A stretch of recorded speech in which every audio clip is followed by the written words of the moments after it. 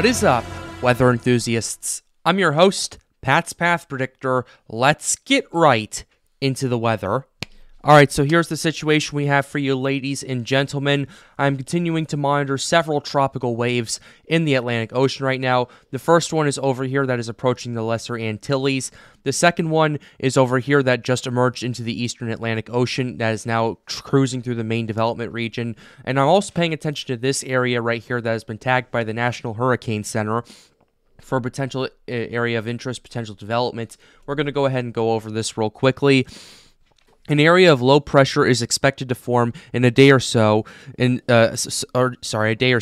hundred miles to the east-northeast of Bermuda. This system is expected to interact with an upper-level trough, and it could acquire some tropical or tropical characteristics during the middle to later part of this week, as it moves generally eastward. By the weekend, the low should turn to the northward and bring the system to cooler waters, which would likely limit additional development. Formation chance in the next 7 days is still 30%, so definitely something we need to keep an eye on over here.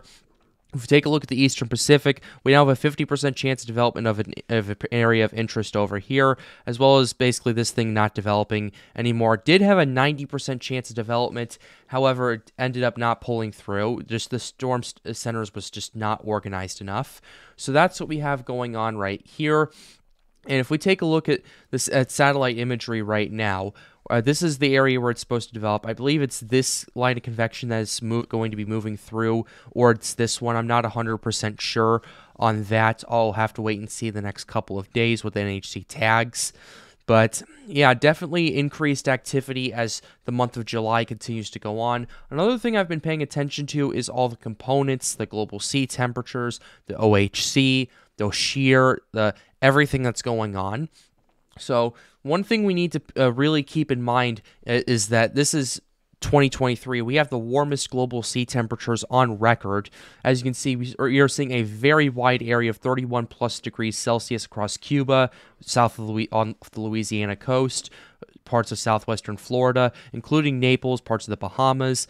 So things are really starting to ramp up, and these are temperatures you would typically see in late August right here, and already it's still early July, and we're seeing this stuff. So I'm getting a little worried to see, and I'm a little anxious to see how high these temperatures can go because of that fact. Because right now we're already over 88 degrees in a lot of these areas. We're at over 90 in a couple of areas in Florida, which Fahrenheit in Florida, which that's pretty scary to me considering how quickly these waters are warming up right here. And if we take a look at the ocean heat content, that's also pretty incredible what's going on so far. The loop currents over here, we're seeing OHC of over 150.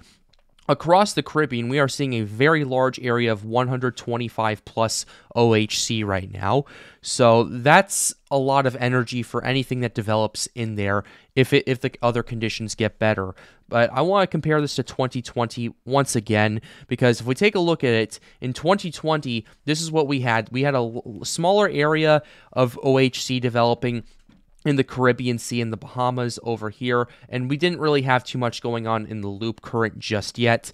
Now this is 2023, and if you take a look at these differences right here, these are, like, it's absolutely incredible. We're seeing a lot more OHC. This massive blob off the coast of Jamaica over here, we're looking at OHC of over 175, close to 200 actually, and that's the best waters over there. And another thing I've been paying attention is this area over here in the Atlantic region right here. The OHC, the larger OHC values have gone hundreds and hundreds and hundreds of miles further to the north now than they did back at this time in 2020. And 2020, for those of you who remember, was a very hyperactive hurricane season. So that right there is quite frankly concerning to me. And then we have to also take a look at the wind shear, which the wind shear is continuing to fluctuate as time continues to go on. However, in the main development region, the wind shear is generally around 10 to 15 knots, which is ideal for development. And I want to go ahead and take a look at the eastern Atlantic over here, because that's where this tropical wave is. And considering the warm waters, which are over 28 degrees Celsius, as well as the OHC over there, which is over 50 OHC, where it's at right now, if we take a look at the wind shear, it's in good conditions for development right now if it takes the opportunity to do so. So that's why I'm really monitoring this potential tropical wave over here. I want to take a look at the moisture component over there. I want to see the moisture. And if we take a look at it, this is where this tropical waves is. It's in that moisture pocket over there. It is surrounded by moderately dry air, so keep that in mind, which may potentially inhibit development. But either way, the shear and the warm waters are still there if it wants to do anything from that. But this is what we got going on. This is this whole system. This is this whole wave going through. We have several more waves. You can see through the moisture blobs that are going on right here. The Sahara dust is still kicking up right here, so that's probably going to be going on until late July. That's when they start weakening, and that's when also the wind shear starts weakening, and that's when we start seeing more tropical systems starting to develop. Now I want to go ahead and take a look at the forecasted wind shear according to the European. This is the 0Z Euro that I have pulled up right here and right now. And as you can see, the shear across the main development region it's pretty good. It's pretty good right now. It's pretty good for development. Just to the north of it is a little bit less so. So that's interesting. But I'm really paying attention for at least for the next couple of months, this fluctuating wind shear right here, because if we take a look at this, the Gulf has been continuously fluctuating, and the Caribbean Sea, although it is still relatively sheared, it has started to fluctuate a little bit in July. You can see that fluctuation starting and initiating right there. But by July 12th, actually, in 2 days, the wind shear across the MDR, across parts of the Atlantic, and even in the Eastern Caribbean, really starts weakening considerably during one of those trends. And this is what one of those fluctuations I was talking to you about. Although this does seem a bit more long-lasting right here, at least for the next 2 to 3 days, before things start to the shear starts building up and things start to look a little bit more unfavorable.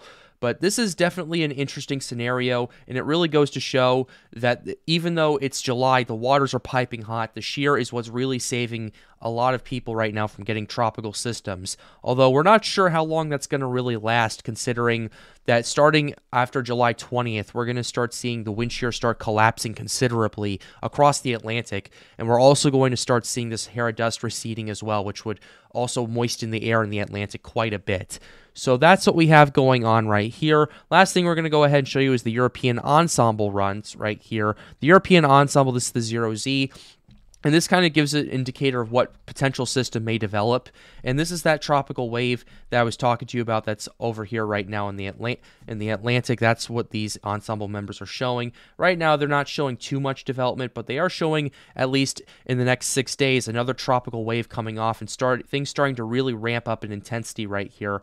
We are looking at one ensemble run of a hurricane potential right there. The pressure is 975 millibars. 2 ensemble runs of tropical storm strength for another wave right there. So definitely something to keep an eye on. And then you have these several ensemble runs that have it getting closer to the Lesser Antilles. And then basically, as time continues to go on, we have another wave coming off. This is about 10 days out, so this is a bit unreliable, so keep that in mind. But the European ensemble runs have this thing really starting to show quite a few scenarios of hurricane to strong tropical storm strength, at least 15 days out. So that's definitely something right there to pay attention to. However, this is just one run right here. I want to go ahead and pull up the GEFS runs, and as you can see, this is the 12Z. We're going to go ahead and go back to the 0Z for comparison reasons right there. If we go right here, the GFS has a few other ensembles going on similar to the Euro. However, it's not as many compared to that, so definitely something to take with a grain of salt. The GEPS doesn't even have anything 360 days out compared to what the Euro is, so it goes to show, do not rely on one model run before you make conclusions for yourself. We'll continue to update you here on the Pat's Path Predictor channel. Thank you for sticking by. I really appreciate the support from the last video. It really exceeded my expectations. It got 3,000 views. Thank you very much for watching, and thank you for those who are subscribing. We've got 15 new subs since the video dropped, and I cannot be more thankful for you guys. But with that being said, we're closing the video right here. I hope you enjoyed it. Be sure to leave a like, subscribe to the channel if you are new. It helps us out, helps us make more videos like these. The goal of this channel is to get more people engaged with weather. But with that being said, have a wonderful day, guys. Stay safe.